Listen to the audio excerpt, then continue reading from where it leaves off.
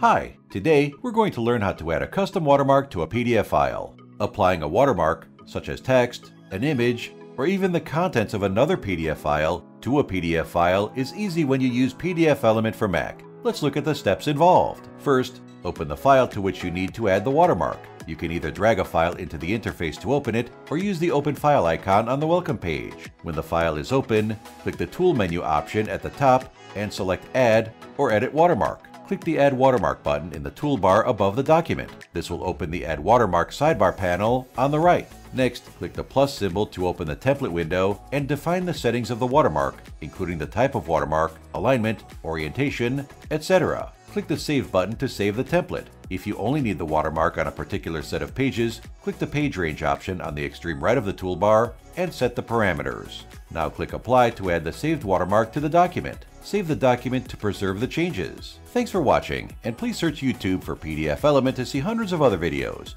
You can click on the link in the description below to download a free trial of PDFelement. If you found this video useful, please hit like, and don't forget to subscribe to our channel for more awesome content.